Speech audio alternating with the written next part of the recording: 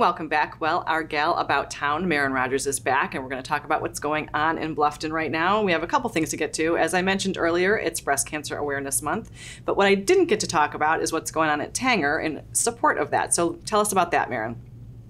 That is correct. And Betsy, the cool thing about Bluffton, it is such a giving community. So both of my stories today have a lot to do with that. So right out here at Tanger Outlets, it is the 27th annual Pink Style campaign, which Tanger has been doing obviously for 27 years. But more importantly, it is shop and save for a cure. Yeah. So you can purchase a $10 card, and you can purchase it and go live shopping, or you can do it online. And it is for unlimited shopping access until the end of October, ends on October 31st. And you get 25% off everything you buy. And there is a list of participating stores that you can find online. And if you don't live in Bluffton and you go to Tanger Outlets and Pooler or wherever else you come and go from, it is applicable there as well. So that is the beauty in Tanger Outlets, that they are national. Yeah, and those proceeds do stay local, though, that you spend here. They stay, at least part of them stay local. The do stay local, and it is in partnership with Hilton Head Regional. Yep. And so it is to help their breast cancer research. So very important, and let's go out and get one of those today. So, Maren, as we know, Bluffton Self-Help does so much for the community, and it's almost that time of year for Thanksgiving and Christmas where they really do some big pushes. Tell us about what they have in store.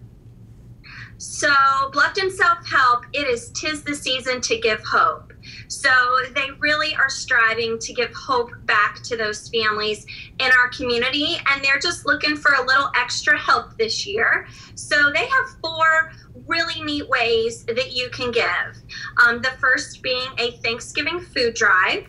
So they have a list of their pantry needs, and then they give out Thanksgiving meals to families that participate in Bluffton Self-Help. I think it's great. And the next one is a holiday food drive specifically towards Christmas meals. So to put a meal on the table at Thanksgiving and then move into December and do that on Christmas Eve and Christmas. Then the third is to sponsor a family. So you can give a financial donation of $350, and it sponsors one family for the entire year. Wow. If you just, choose to do that. Yeah. The fourth, which touches near and dear to all of us that have children, is their holiday toy drive.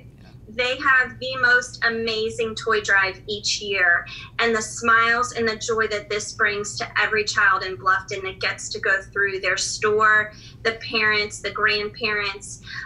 They did a really cool thing this year, Betsy, is they have their toys listed on Amazon. So you can go and fill your Amazon cart, and the toys go directly to Bluffton Self-Help.